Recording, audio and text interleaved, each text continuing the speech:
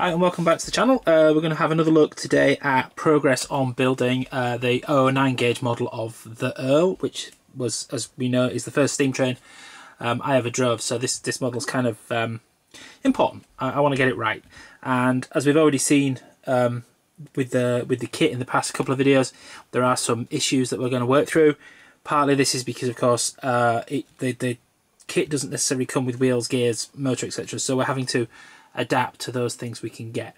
So if you remember at the end of the last video, we got part way through building the gearbox. I folded it up, but I knew that I was going to have to do some modifications to actually be able to completely build the thing, specifically so that it would sit correctly within the frame, well, within the body of the locomotive. I basically need to get the motor quite low down and quite far forward so that the wheels can be almost under the cab, but the motor further forward into the boiler.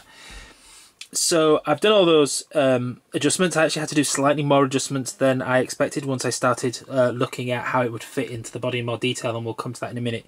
But you can see here. So I have cut away quite aggressively at the bottom corner here of the gearbox sides.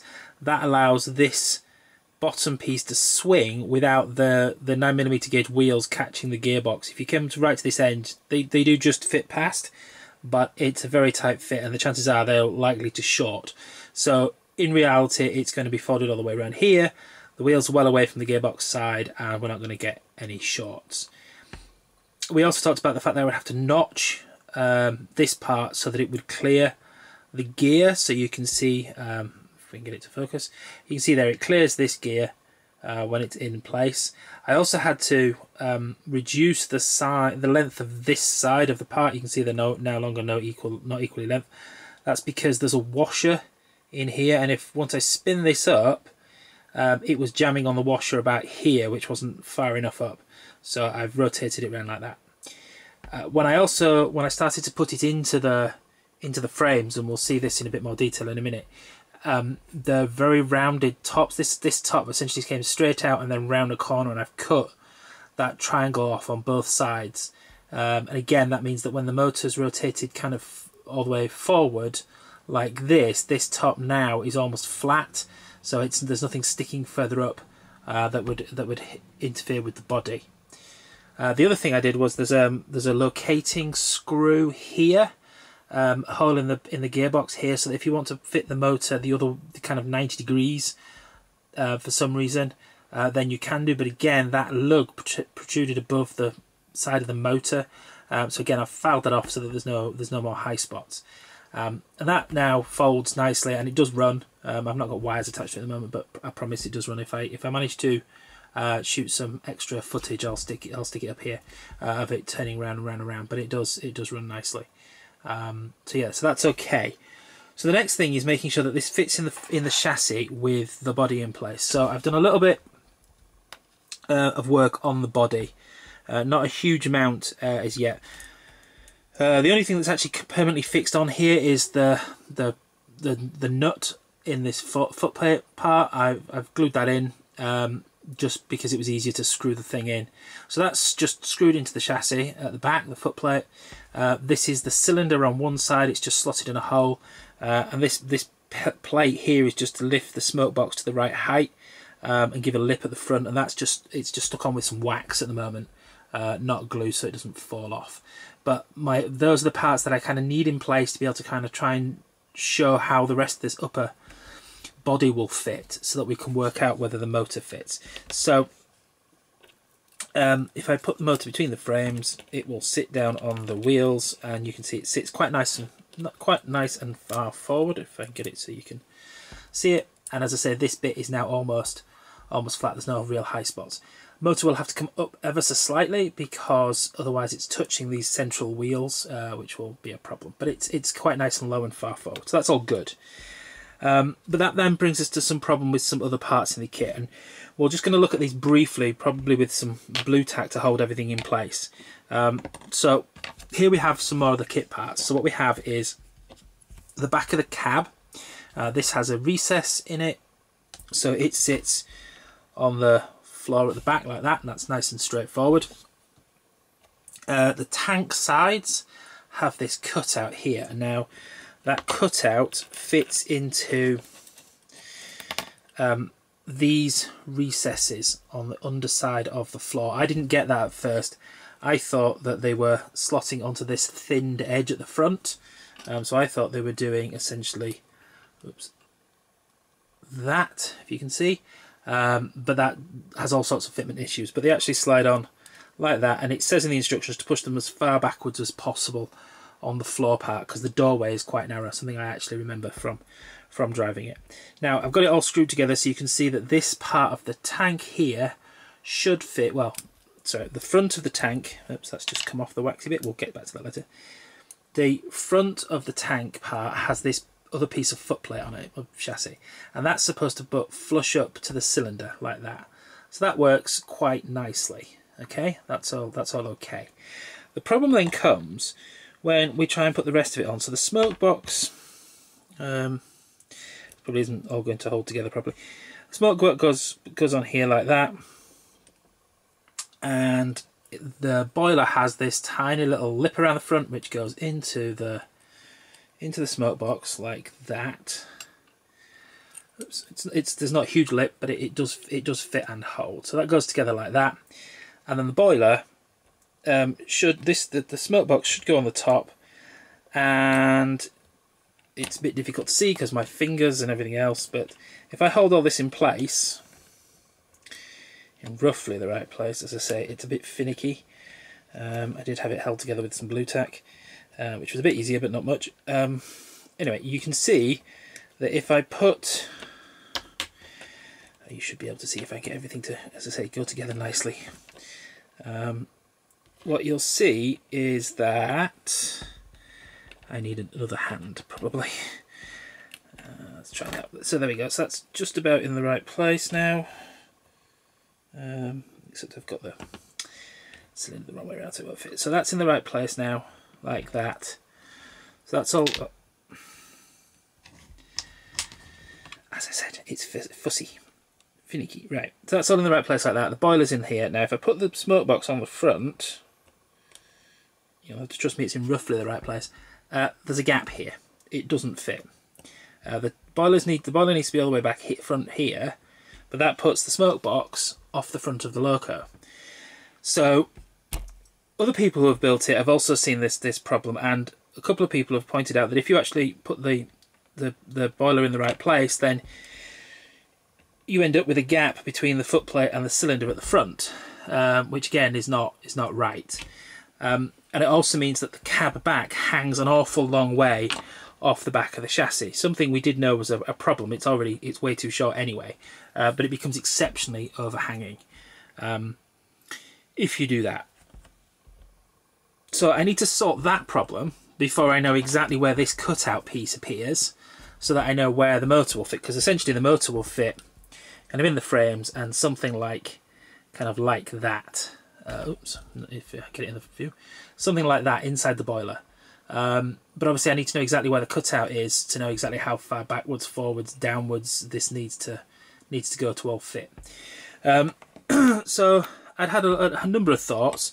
Firstly, I'd wondered about instead of fitting the tanks like that, which leave this unsightly gap at the front against the cylinder, I could pull the tank back slightly, leave a gap, and then fill the gap, which would put everything in place, although it would make the coal bunkers here, which appear inside the cab, smaller. Well, it would put everything back inside the cab smaller, which I don't really want to do. I'd possibly, to get everything to fit properly in the cab, I then may have to trim this end, which I could do with a file and wouldn't be too terrible, but it's not perfect. But I was looking at the parts and realising that, well, currently this smoke box, the boiler and the smoke box mate by just clipping on this tiny little lip round the front here. But I thought, well, what happens if I could open up the inside of this smoke box to be a bigger diameter, so that the boiler would just slide in and this part of the boiler would fit, and then I could move it just a few little millimetres further forwards, and everything would suddenly line up. Now, I couldn't think of a good way of doing that and getting it nice and the right shape and nice and circular. I could try and mount this on the lathe. I'd have to put something through the hole here where the smokebox door will fit, hold it tight, and then turn the inside to get the lip so it go in bed. I'd have to be very careful that that was properly centered, and that's probably well beyond my current machining skills.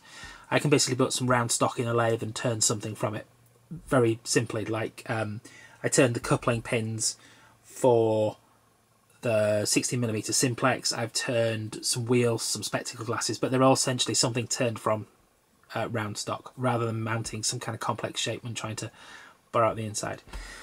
So instead what I did, and some people will hate this, with an all metal white metal kit, I've 3D printed a smoke box. Now this isn't perfect yet. Come on, focus for me. There are a couple of issues. It's ever so slightly a fraction too tall, which means that the boiler ends up sitting up ever so slightly at an angle. So I need to just drop it down. It's fractions of a millimetre, I think, but obviously over a long distance that kind of shows up. And it doesn't have any rivet detail around the outside yet. But again, that's easy enough to add to the 3D model, and I can print that. I've got the hole in the front for the smokebox door, hole for the chimney. I've got slot for the mounting screw. The nut I've actually already glued in here, and I don't have a spare. I think they're a 10BA bolt. I don't have a spare one. I've got some 12s, but they're a bit small, so I'll have to prise this one out of here and use it. But this seems, I think, to be a fairly good solution, because what you can do is it just slides on over the boiler. I'm going to make it slightly tighter. It's a bit loose at the moment, it wobbles. I'm going to make it slightly tighter so it's a nice push fit. But it does mean now that when I put the smoke box on the loco, I can position the boiler anywhere I want within quite a large range, which means that I can put the tank exactly where I want against both the floor and butt up against this cylinder here. And then I can put the fingers. I can put so you can see that's nicely butt up against there. That's kind of butt up against the tanks. And then I can just slide the smoke box as far forwards as I need. It's all a bit messy, but I can get it flush with the front of the loco as it's supposed to be. You're never going to be able to see this all sideways on, but you get the. I took a photo. I'll put it up here with blue tack and all balanced, and it looks like it all should fit. It also means that these slots here in the chassis are far where the slide bar will fit for the motion, and that on a diagram I've seen seems to line up with the front of the tanks. And if I put this up against the cylinder, where has it gone? No, that way around.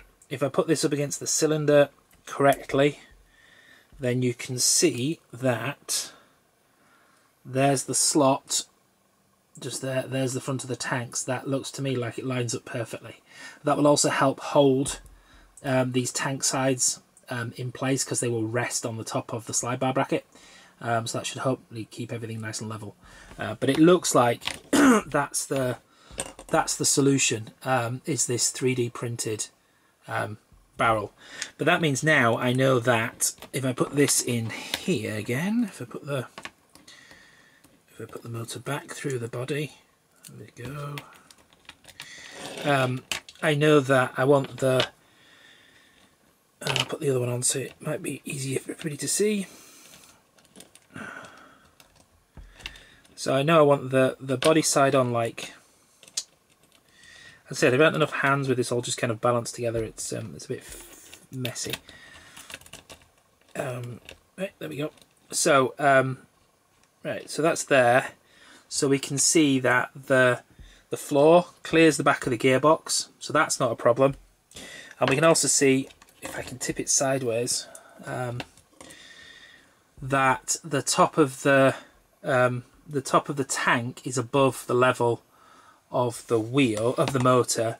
And now when I slot this in here, it's literally resting on the top of the gearbox, which is pretty damn perfect. As I say, I'm going to have to probably file a little bit more off the top of the gearbox and possibly some off the inside of this casting, just so that I can lift this a fraction upwards, so that it's not resting on the wheels. But I think it's pretty darn good. So what I'll probably do is I'll probably have to assemble most of this bodywork and then literally kind of hold it all together upside down. Check that with the upside down, and hence gravity pulling the motor down to hit the inside of the body, that it clears these wheels. And if it does, then I can kind of hold everything in place and tack on some kind of spacer to hold the gearbox in place. It's going to be fiddly. I'm not quite sure how I'm going to hold everything, but that's the plan, and I think it's the only way I'm going to be able to know for certain that I've got this gearbox in the right place. I mean, I could probably just tack it in so it's just off the wheels, and I think I could probably then make it fit, and that might be what I end up doing. That might be easier, but I had to prove that there was enough space before I could go ahead and do that. And it does rely on essentially having this piece of the boiler in far enough forwards to fit properly, but it's nice. This clears the floor. Everything seems to fit. So I want to finish this. I want to get it right so the boiler's definitely sitting level, and make sure I can do all the rivets and stuff before I go any further. And then hopefully, though, as I say, I'll start to gently attach some of this bodywork together. I think it will need kind of gluing or white metal soldering. I'll probably glue it. My soldering skills are not great, and I do not want to melt any of the castings. But then with that all in place, hopefully everything else, the cylinders and things, should just kind of fit and hold in place. I shouldn't have to glue them all onto the chassis while I still work out the position of the motor. So yeah, so I think that's all going to work now. I think I've got the length right. As I say, it also has the added advantage now that if I put this this shell on the back, you can see the back of the chassis now is very close to the back of the cab, which is good. It means I can just literally glue solder possibly the buffer beam in place on the back of the chassis where I cut it off, and it's going to line up almost perfectly. I might have to add a tiny thin packing piece, but it'll be very thin. I think I can probably get away with literally just soldering the piece I cut off back on, and that should fit, and it should mean that everything lines up almost perfectly, without much in the way of adjustment. Everything will line up at the front. The chassis won't be too long. The smoke box will hold everything in place. Motor will fit, and then that's it. I can actually build it together. But as I say, until I can prove that this definitely fits, I don't want to go any further. But that's where we are. There's actually quite a lot, really. As I say, motor all works. Checked out all the other parts, figured out how they all fit, and then obviously this. It doesn't actually take too long. It took me about 20 minutes to knock up the first version, measuring off the kit part. It takes about 40 minutes to print. It's not a particularly complex print. It prints kind of that way up on the bed. So that's my finger's the bed. It prints that way up with the slot for the bolt and everything else. So yeah, that's the plan. Hopefully it'll work. We'll see, and yeah, we'll see how we are in the next video, how far I've got. But thanks for watching, and don't forget, if you want to keep up to date with more videos as we build this, then please remember to subscribe. Thanks.